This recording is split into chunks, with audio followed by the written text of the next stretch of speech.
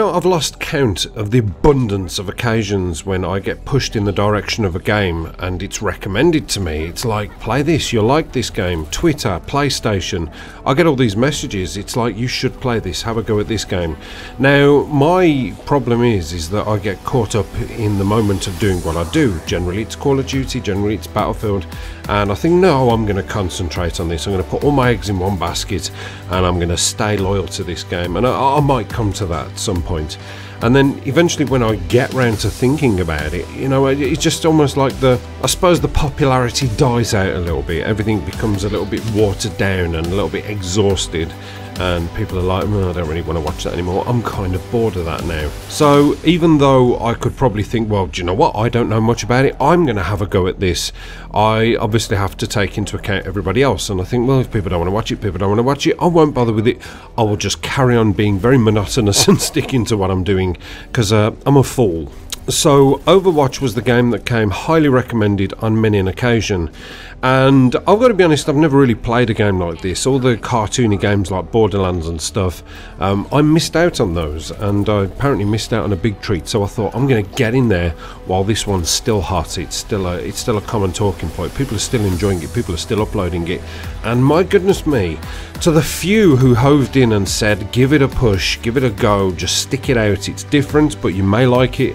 If I had 1,000 Vestal Virgins and all the riches beyond your wildest dreams, I would throw them your way. Actually, no, I wouldn't. I'd have them for myself, and you could keep your game. No, just kidding. Of course I would. So yes, thanks very much to those people who recommended me this game. It is brilliant. I've absolutely rotted this weekend putting the time into this, and I've got to be honest, it's the whole Titanfall 2 thing again. It's the whole different stepping out of my comfort zone. Ooh, what's this? It's all new. It's not Call of Duty. Why can I not dash around corners at super hyper speed and fly on walls and so on and so forth? But obviously a lot of these characters have, well, every character has a different skill set that requires, I suppose, the host or the puppeteer being us to manipulate them correctly and get used to them and say, this is the character I like to use because it's good for this.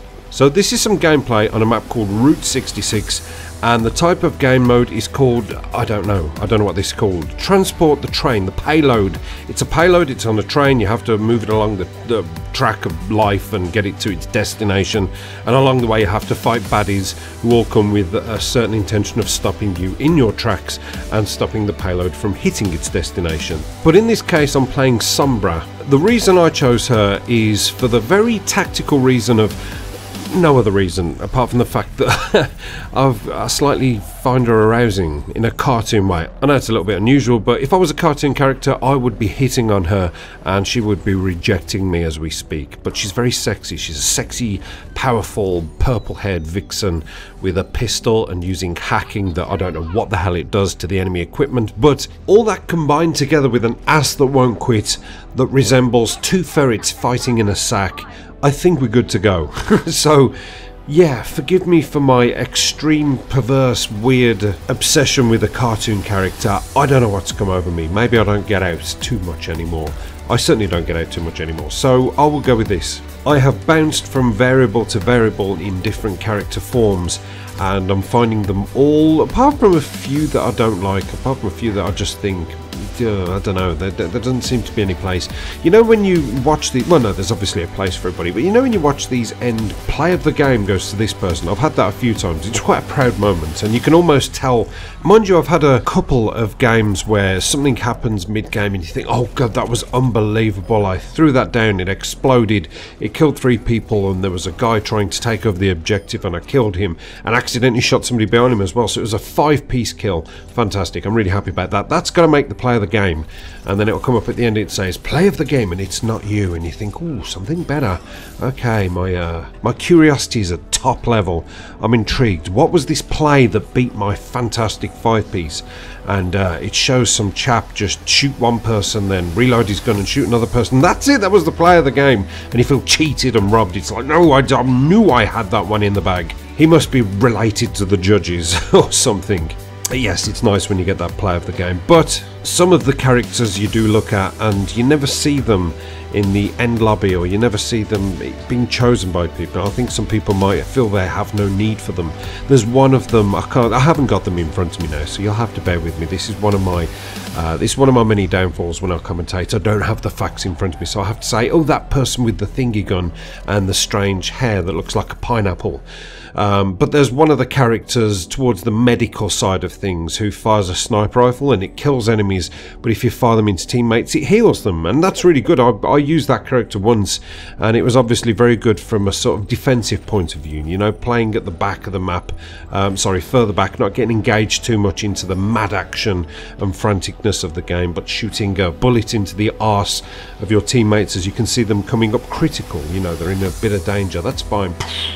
Have one of those in your ass, and it's all for the greater good. It'll make you feel better. So the variables in the game are fun and it's interesting, and it makes you want to try something different every game. I like changing characters and seeing if I can master them. Like I say, there's about 3 characters I've managed to I wouldn't say master, but I've managed to get to grips with them, and I feel a little bit more comfortable playing as those characters as opposed to a few of the others where I just think, I thought this would be good but it's not, and maybe there's an angle to it, there's a different skill set that you need that I suppose will make it more effective. So in a nutshell, this game is frigging awesome. I absolutely love it, and I thank and applaud those people who pointed me in the direction of this and said, you will enjoy this game. Stretch out your arms and embrace it close to your bosom and you will become an Overwatch fanboy. And I have indeed. So thank you very much.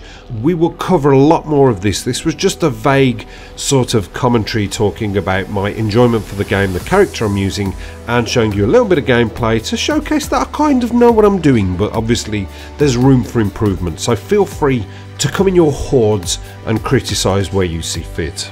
I'm always open to suggestion. Thanks very much for watching. Hope you enjoyed the gameplay. Apocalypse done.